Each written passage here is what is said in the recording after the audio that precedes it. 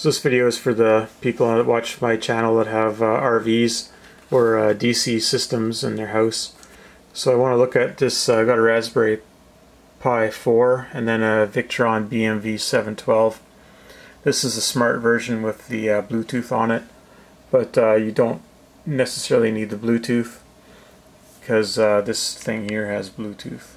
But anyway, and it's a web server and it does Wi-Fi and copper Ethernet. And so this is the shunt that goes with it for measuring your current. You put that on the negative. And then I've just temporarily got it hooked up to a power supply. So I've got one of the B terminals going to the positive on this power supply.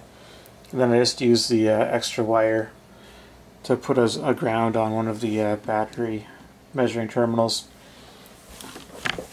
So if you want to run the Venus software on a Raspberry Pi, one, you'll need to buy it. This has got 1 gig of memory in it, and it uses like a MicroSD card or something with the Raspberry 4. I think with the older Raspberry Pis, they used like bigger connectors all the way around, like bigger SD card, and this one's got like a tiny little HDMI connector, and then it uses USB-C for the power. But anyway, and then this has got a little metal heatsink attached to it. But to load up the software, you're going to go to this website here. I'm doing this really low tech to show you the high tech. So anyway, you go there, you download the Raspberry Pi imager. You can download it right there, put it on your Mac or whatever you're going to run. Then you're going to go to this website here and pick the hardware you've got and download it. You can. So this is Raspberry Pi 4. I think you can get it from GitHub and different places as well. So you're just going to grab the look at the dates and then grab the zip file, the GZ that's newest. There's something on here about Venus OS Large. I haven't played with that yet, but it looks kind of interesting. Looks like you can do like graphical programming with it, with block diagrams, and it gives you more menu stuff. Anyway, so this thing is currently running. So all you do is like you put in your SD card into your computer. You use the Raspberry Pi OS to burn the image that you downloaded here onto the SD card. Take it out of your computer, you put it in here, and then you just turn it on and it works. It's amazing. So it's plugged into the network right now. That's the easiest way to do it. If you did have Wi-Fi only, it's probably a bit more effort. But anyway, you'll see that it shows up on the network. You can go to venus.local, or you can go to this IP address right here. So it's simply working. If you use the escape button, you can flip the 2 pages here.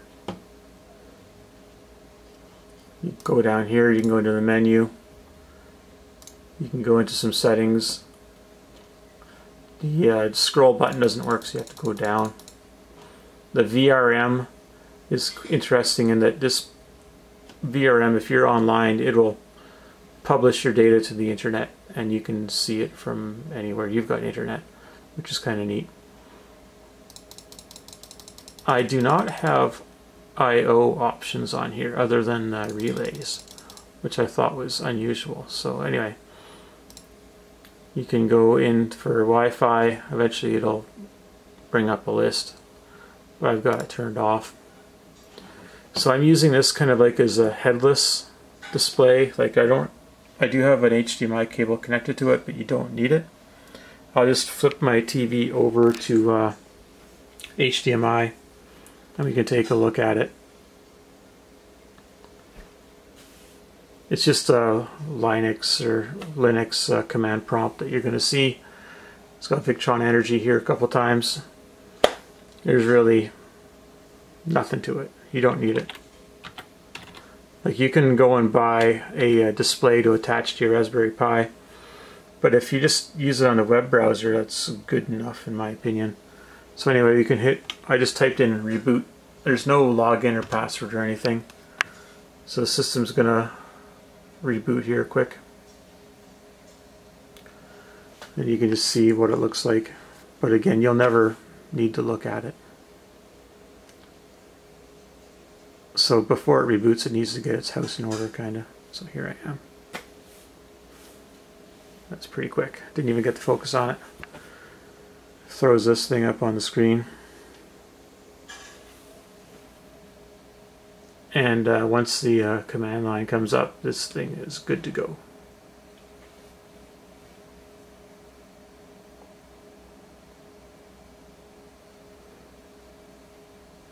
So while waiting for that, I also did buy a USB cable.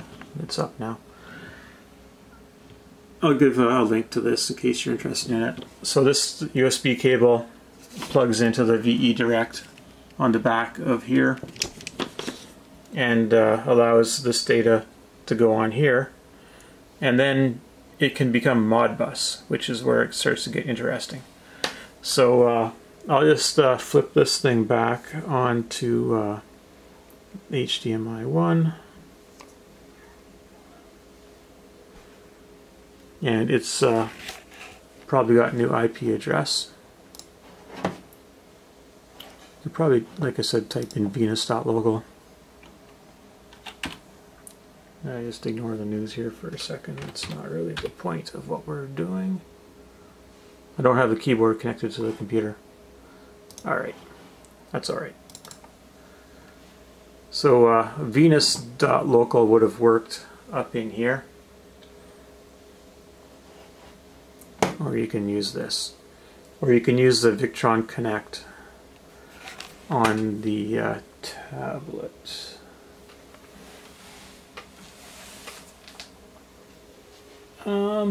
We'll maybe play with the tablet later, but this is good enough for now. So anyway, you go into Settings,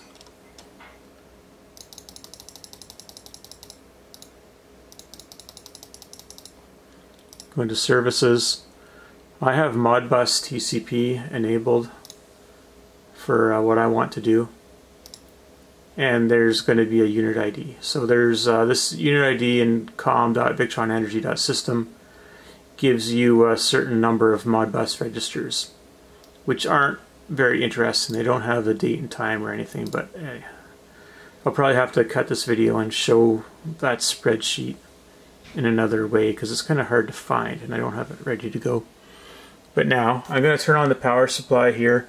This one is a Tech Power, and it's good for quite a bit of current, like 30 amps or something. Not continuous, but it's pretty good.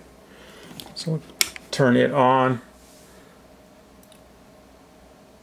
This needs to be programmed in order to work correctly.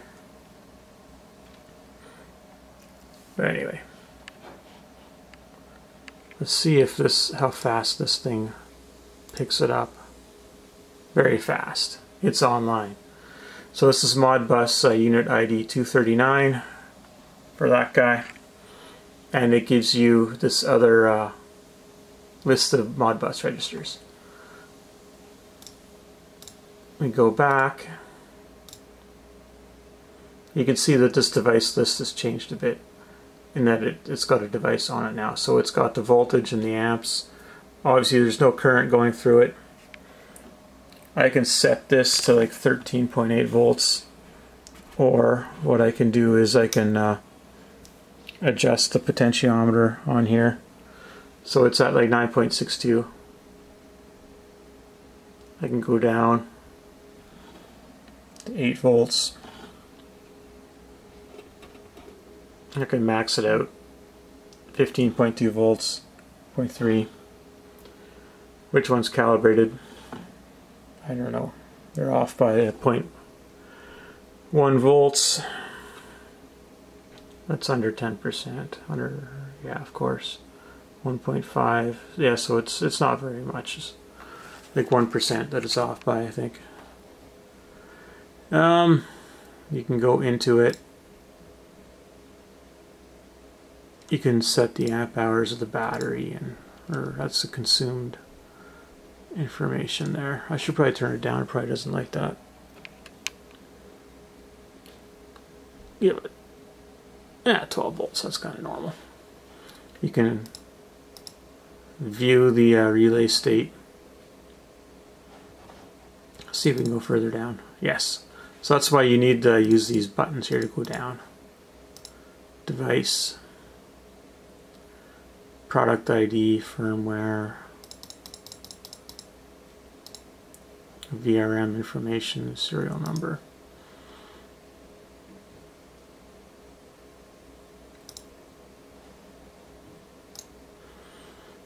But I guess, like I said, the video is just sort of to show you how easy it is. It doesn't need to be overly in-depth.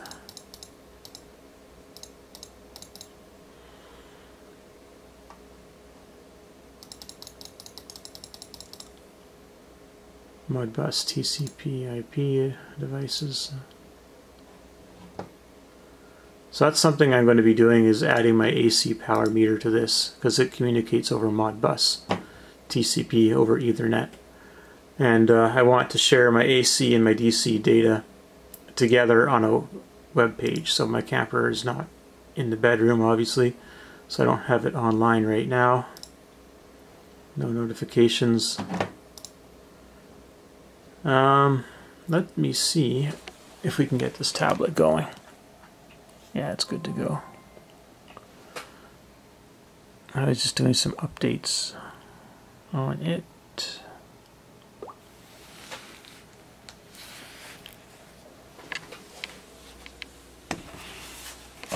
I assume I have the software installed on this thing. What is it called? Yes, it's possible it is not. Alright, perfect time for me to stop recording. I will get the software installed, and then we'll also look at the spreadsheet. Alright, so we got Victron Connect installed on this Android tablet. I don't have VRM set up, but you can go on here, connect to the device. It's going to be hard for this camera to focus on a piece of glass. It wants a pin number, which is interesting. I guess we'll try all zeros.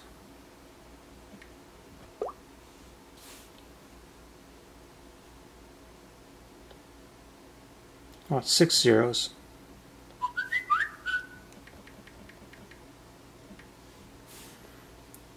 So it's trying to pair with that. I don't know why it's doing that. But we'll go along with it.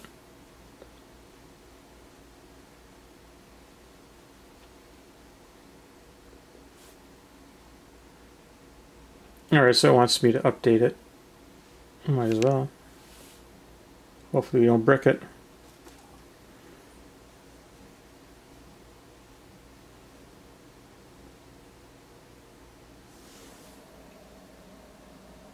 Not much going on.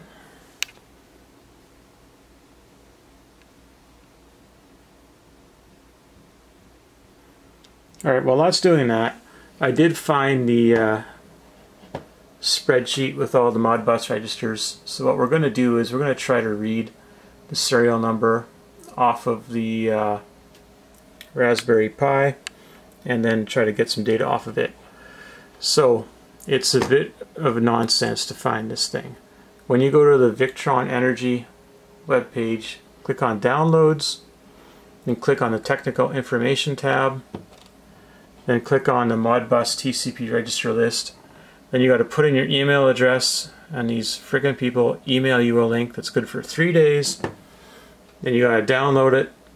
This computer doesn't have Excel installed on it, so then you got to take that file and email it to yourself so that you can view it through like Gmail or something. It's a ridiculous pain in the ass. But anyway, it's doable. So the firmware is up to date. Continue there.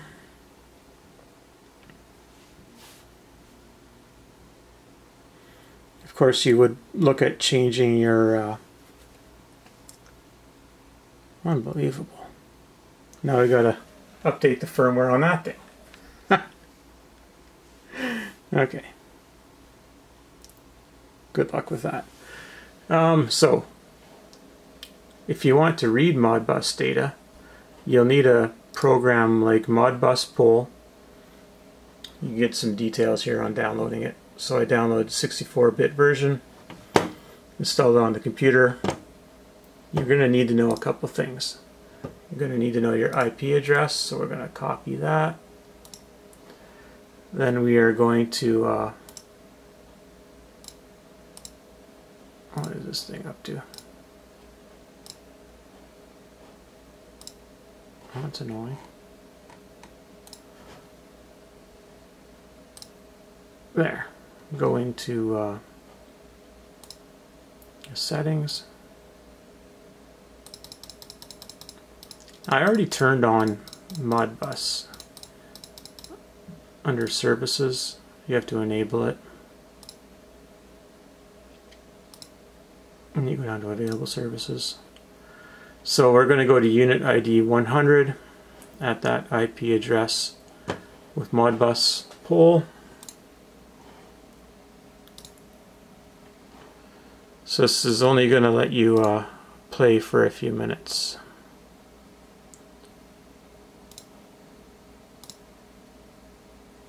I'm going to connect. You don't have a password or key. That's okay. Now,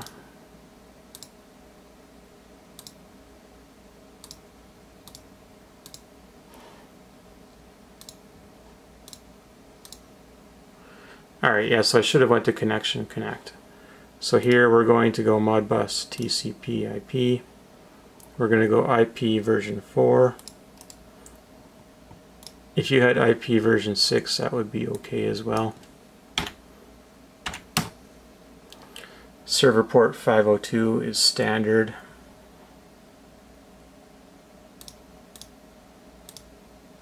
What is going on here?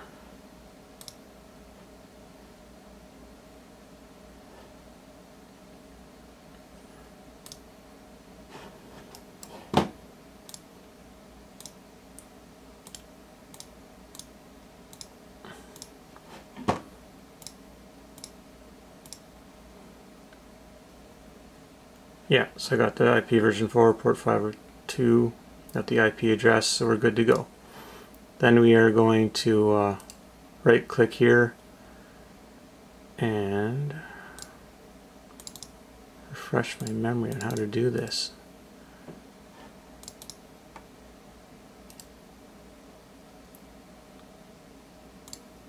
Alright, you right click on here and go to read write definition. Slave ID is 100, and we know that at PLC address 40801, which is 800, we're going to scan like 6 registers, hit apply. We have got some numbers. So let's go and take a look at what these numbers are. So at 800, there are 12 characters, so there's 6 strings you can download to get the serial number. Then there's some uint values.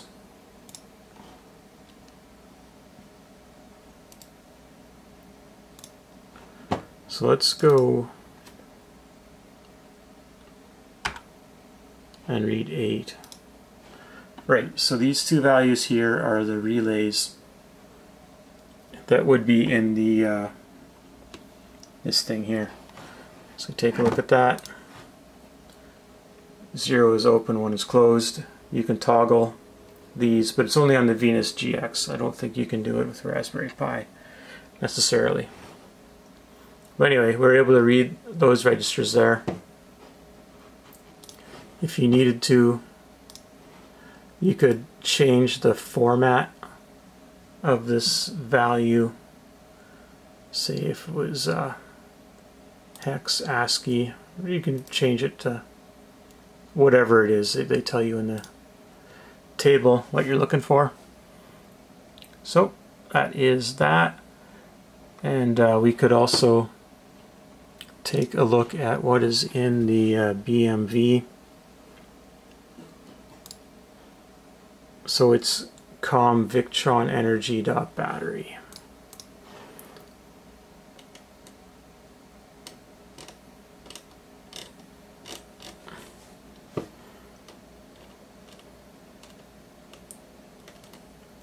Battery. So I could start looking at looks at like address 259. Sometimes there's gaps in them, which is a bit of a nuisance. It looks like I can grab maybe 10 at a time. Let's see how many we can get. And I got to remember where we're at. So ID 239. This program is only good for 10 minutes and it's going to flake out.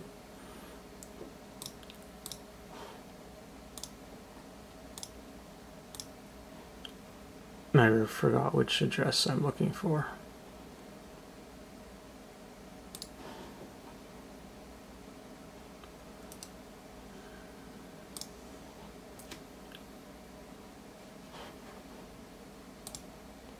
$239. And then the registers,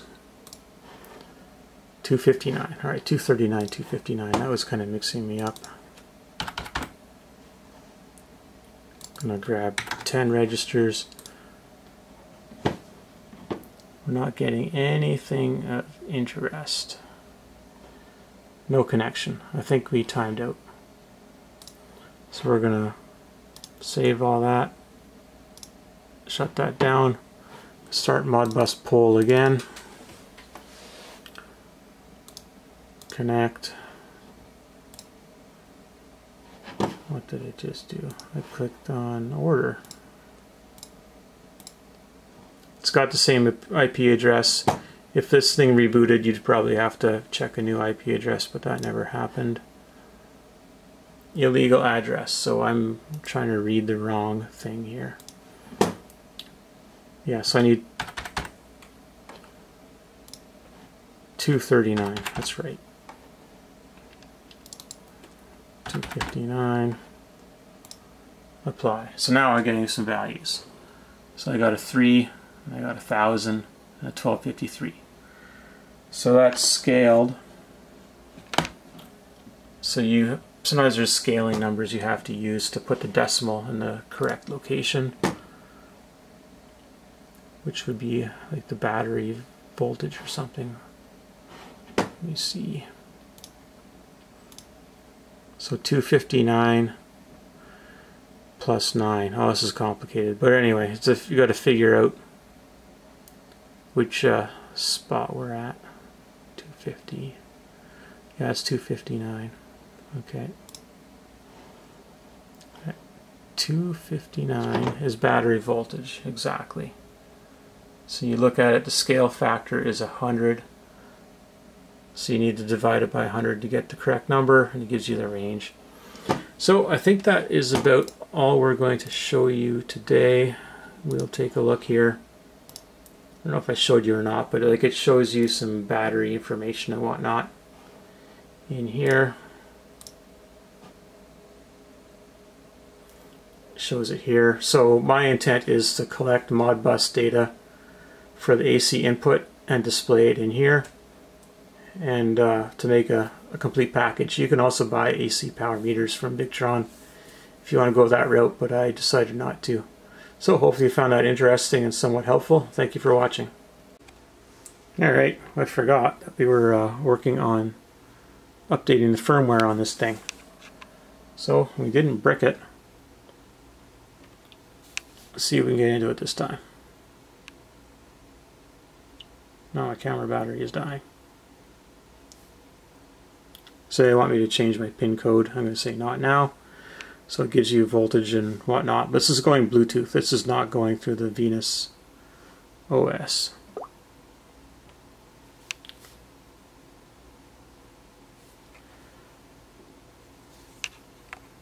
And if you open this in a browser, it'll knock out your other browser. So it'll knock it out on this computer.